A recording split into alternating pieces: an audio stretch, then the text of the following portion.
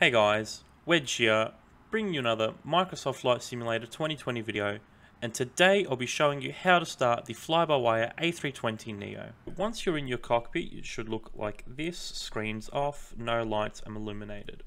First thing you're going to do is go to here, where the mouse is, it says BAT 1 and 2, these are your batteries, so go on, you'll hear that click. Yep. Once that is on, you want to go to the APU here, master switch, click that on, and then click start. Basically, this turns on your auxiliary power unit, which will power the aircraft when the engines are not on. Alright, so now that the APU is now on, what we're going to want to do is click APU bleed, turn that on, and now pretty much we have power to our engines and everywhere in the aircraft.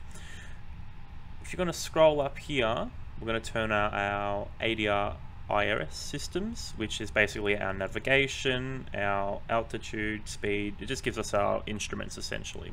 So we're going to go up here and switch all three dials to nav. Alright, and you can see just here, IR in align 7 minutes.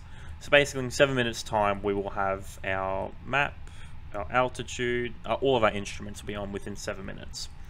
So we'll wait for that to turn on before doing anything else.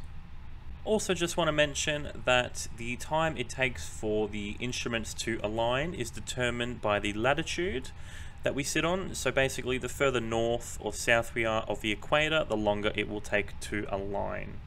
So just keep that in mind if you do see different times from where you're flying. Alright, as you can see, instruments are now online. We now have our map here with our location. So, basically what we're going to do next is turn up the brightness of all our screens, which you can find the knobs here for the two monitors here. For the monitors here, it is these dials at the top here. Turn it up. Oops, sorry, no I lied, it's for the instruments at the top here. For the monitors here, it should be ECAM upper display and lower display. There we go, and for the MCDU it's just this bright and dim. So just click bright and it will go brighter. Once you're at that stage, you've pretty much got everything on that you need to turn on. Everything else will be when you're pushing back and getting ready to start your engines, which I will cover in the next video. So if you guys did enjoy that tutorial and found it helped, let me know down in the comments. Chuck a subscribe if you wanna. But other than that guys, thanks for watching. See you in the next video. Have a good one.